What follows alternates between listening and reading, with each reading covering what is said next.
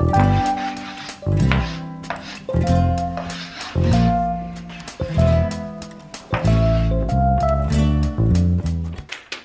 a serious question. Yep, that's me. Hello, beautiful bookish people. My name is Hannah, and today we're going to be tackling the topic, is Twilight a satire? Now, after I read New Moon, I became very aware that the fact that Twilight is incredibly self-aware, from the jokes it makes about itself, to the descriptions it uses, to the inside jokes, that Stephenie Meyer knows what's up. Stephenie Meyer understands she's not writing the next Paradise Lost. She gets that Twilight is not a masterpiece, and she feeds into that. And so after I read New Moon, there's this constant comparison to Romeo and Juliet.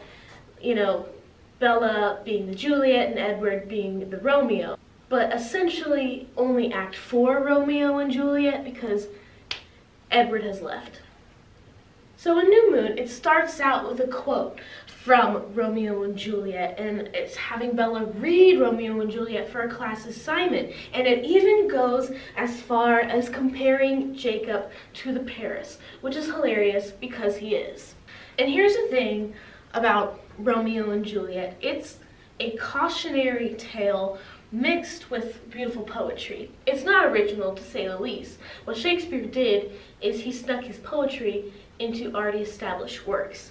And it's essentially a story that says, don't do these things, or you might die. And in New Moon, with this constant comparison, it's like every other page, at least it seemed to be. With this constant comparison to the Bard, it made me think, does Stephenie know that Romeo and Juliet is a satire? And if so, it's a genius. So that's what we're going to be doing today, is figuring out if Twilight is in fact a satire.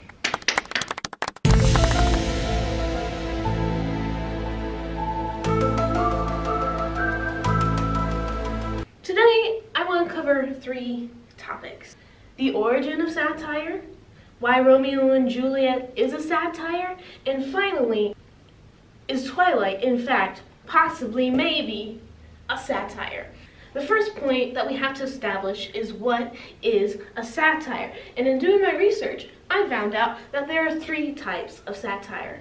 The more you know. So, right now I kind of want to identify some key terms for you, and what that means is just basically giving you a definition. And the definition of satire is the use of humor, irony, exaggeration, or ridicule to expose and criticize people's stupidity or vices, particularly in the context of politics or other topical issues. So essentially, it's social commentary. Sometimes I think satire is hard to recognize now because our society is drenched in irony. Shout out to TikTok, because there always seems to be an element of making fun of something. What is satire and its origins? Satire comes to us from the Romans. Love that for us. And it translates from Latin to mean fruit basket. And there are actually 3 types, like I've mentioned before. The first one being Horatian satire. Now, this is the light-hearted satire that likes to poke fun at society. The best example I can think of is Saturday Night Live. And they make fun of current events. With Saturday Night Live, everyone is in on the joke. Everyone knows what it's making fun of, especially when they're talking about their debates or political campaigns. Next, we have Junevilian satire. This one is the darker aspect of satire, expressing anger at what we're making fun of. Think of like Animal Farm or Fahrenheit 451. Now, these are satires of very big political issues of their time. They're more bureaucratic and pointing out issues. And the last is Menippean satire, which comes back to the original definition of kind of a fruits basket. Very random. It tries to attack mindsets and specific entitlements, if you will. It has to take aim at something higher than the author itself. So the thing with satire is there's always a risk that people will not identify it as satire. And my favorite example of this is Fight Club by Chuck Palahniuk. When people originally saw the movie, they took it at like a base level that men are supposed to act like this brute punching and fist fights, when it's really pointing out toxic masculinity and consumerism.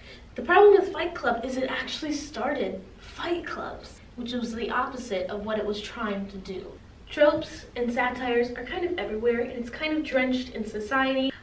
That's my point, and therefore sometimes it's hard to point out. Moving on to point number 2, Romeo and Juliet, to my belief, and what I choose to believe, is a satire. Now, Shakespeare is kind of one of those topics that we know very little about. I choose to believe that Romeo and Juliet is a satire. So Romeo and Juliet is supposed to be making fun of love. This is enforced with Shakespeare's over-the-top narrative. Ridiculous plot and timeline was actually supposed to be one big comedy. We all know Shakespeare is not the only playwright of his time, but he's one of the most significant. One of the others of his time was Thomas More, and Thomas More was a playwright that Shakespeare kind of has some literary beef with, if you will. And before Shakespeare wrote Romeo and Juliet, Thomas More wrote Queen of Carthage, which is essentially about this chick named Dido, which comes to us from the Romans, and falls immediately in love. The dude leaves. Dido ends up killing herself, and boom, Romeo and Juliet enters the chat, essentially making fun of this idea, mocking the idea of falling in love at first sight. I just like to believe it because it makes the plot of Romeo and Juliet a lot more bearable. Let me give you the play of Romeo and Juliet with the mindset that it is satire. 400-year-old spoilers, but I think we all know how it ends. So Romeo essentially starts off the play being in love with some chick named Rosalind. You're like, whoa, wait a second, not Juliet? Exactly. And ultimately forgets about his ultimate love after 12 hours in meeting Juliet. So Romeo's character is completely over the top and supposed to be extremely unrealistic. And the same day he was in love with Rosalind, follows another girl who has caught his eye home. And that same night, after one dance, they decide to get married. There's some complication. Romeo ends up killing Juliet's husband, and he gets banished. Juliet fakes her death, runs away for him. The classic miscommunication trope, they both end up killing themselves because they think the other one is dead.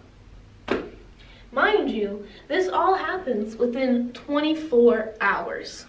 And at the end of the day, it's supposed to be a cautionary tale. Shakespeare is saying, don't do this, you dummy, because you will probably end up dead. Maybe your first boyfriend at the age of 13 isn't worth dying for. So, that is why I believe Romeo and Juliet to be a satire. In my opinion, you can disagree, but I think it makes Romeo and Juliet a lot more bearable when we think of it as a comedy. Moving on. The final question, is Twilight a satire? And if it is a satire, what kind of satire is it? It's all about the big questions. The big questions are just around the corner. So the thing about satire is it's very complex, and it's dependent on context, which means that the audience must be able to identify it as such. And I don't know if I can say this about Twilight. One of the questions I think about when I think about Twilight, which is often now, is why did it work? Why was there such a phenomenon about it? Why did people love it so much? I think it's because it introduced romance books to young readers. Because yes, even though these books are about vampires and werewolves and the supernatural, I think we can all boil it down that it is in fact just a romance. The fantastical elements become a backdrop for Edward and Bella. And after watching a lot of Stephenie Meyer interviews, she states a lot that she never read vampire books. So personally, I don't think she's using satire with vampires, but with the romance. She describes Twilight as a love story and falling in love for the first time just with vampires. Stephenie said she grew up reading Gone with the Wind and Pride and Prejudice and Jane Eyre and all these like classic works of romance, which makes sense why she uses Romeo and Juliet and New Moon to emphasize this idea. If I'm gonna be honest, New Moon reminds me a lot of the Italian soap operas that my grandma watches. And in interviews, that's what Stephenie Meyer says, is it's kind of like a soap opera, and I feel validated. And Eclipse was just almost kind of soap opera-y fun, right? You know, I got the really into the triangle and all of the action. You have this filthy, rich family who are all related, but not actually. A love triangle, a woman needing saving, unplanned pregnancy, and it's meant to be over the top and purposeful. She takes things from Gone with the Wind, like the separation trope. She takes things from Pride and Prejudice, having a guy very standoffish until we understand he has a heart of gold, ladies and gentlemen. And what Stephenie does is take these tropes and poke fun at them a little bit. Now, does she do it well? That's debatable. Does Edward come across as emotionally manipulative? Yes. Is Jacob Black one step away from saying, "Bella, how could you not like me? I'm such a nice guy"? Yes. Are they paced well? No. Does it deserve all the hate it gets? No! A lot of people think that Bella is a damsel in distress, but I disagree. Bella is almost a subversion of the damsel in distress trope.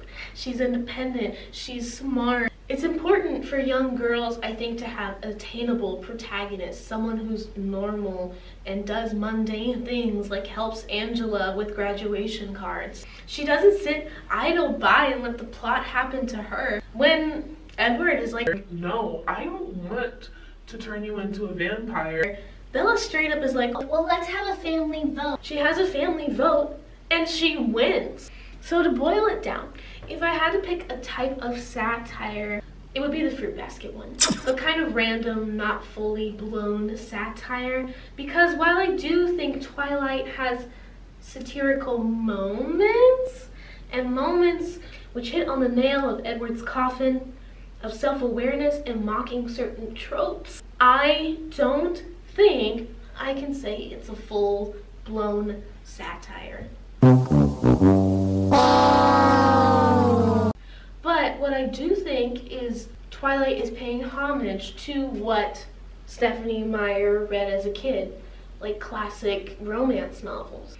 Like, I just finished Eclipse, and that one is very much paying homage to Wuthering Heights and Heathcliff, which is a whole other discussion. We need to stop romanticizing Heathcliff. Jesus, take the wheel. But what I'm saying is, while it has satirical elements, it's not a satire, in my opinion. What I think it is doing is just paying homage to what Stephenie Meyer knows and grew up with, and kind of trying to flip it on its head a little bit. Is it done well? I don't think so. But, you know, everything's subjective. So yeah, I guess I essentially have made my case why I think Twilight is not a satire, but instead just paying homage to classic works of fiction. On that note, thank you for watching. I hope you enjoyed it, and I'll see you next time. Keep reading and all that jazz.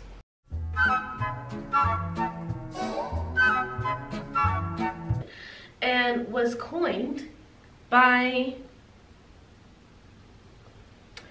I don't know how to pronounce his name. So the thing about, wow, jeez, Louise, I'm messing up. I don't want to keep you too long. You know, time is precious. Time is money, money is power, power is pizza. So, does Stephenie know? It made me think. Horatian.